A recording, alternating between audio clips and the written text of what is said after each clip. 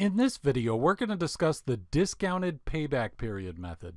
So the discounted payback method says that a company is going to accept a project if the discounted cash flows that it receives for that project pay for the initial investment within a specific time frame. So this is basically the same thing as the regular payback method, only we're taking into consideration the time value of money by discounting the cash flows.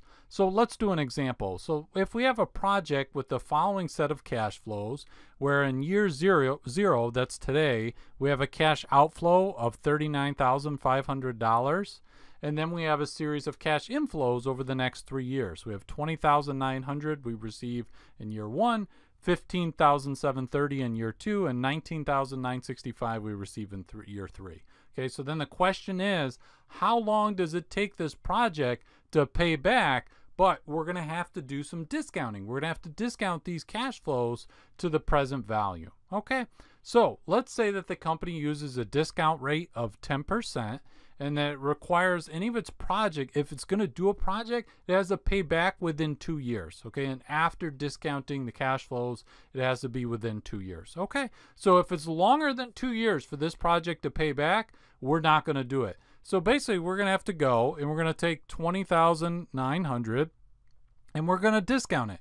Okay, you could use the formula for the present value of a single cash flow. So it'd be 1 plus R, which is 10%, to the first power. Okay, and then you would discount 15,730 would be divided by 1.10 to the second power, and so forth. Okay, so I've discounted the cash flows here for you because I really wanted to focus on the payback method and not so much the time value of money, which you've probably gone over before.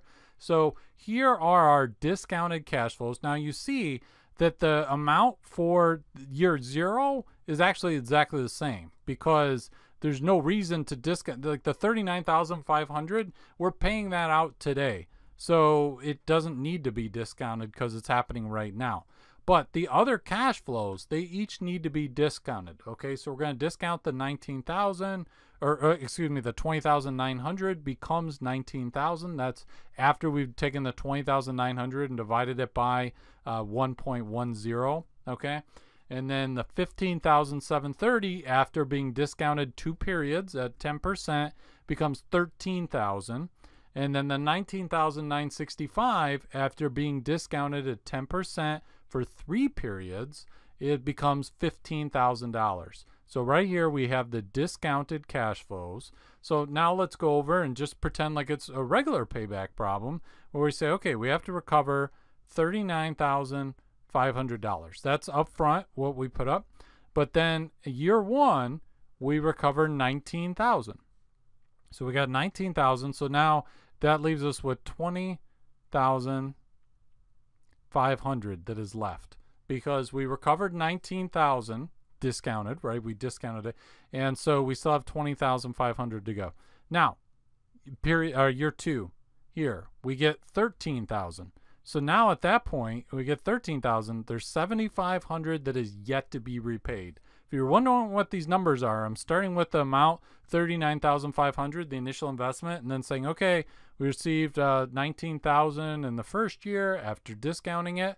So then that brings us down to $20,500 to be repaid. And then after we get $13,000 discounted, in year two, we have $7,500 left to be repaid. That's $20,500 minus the $13,000 is $7,500. Okay, so now it's been 2 years.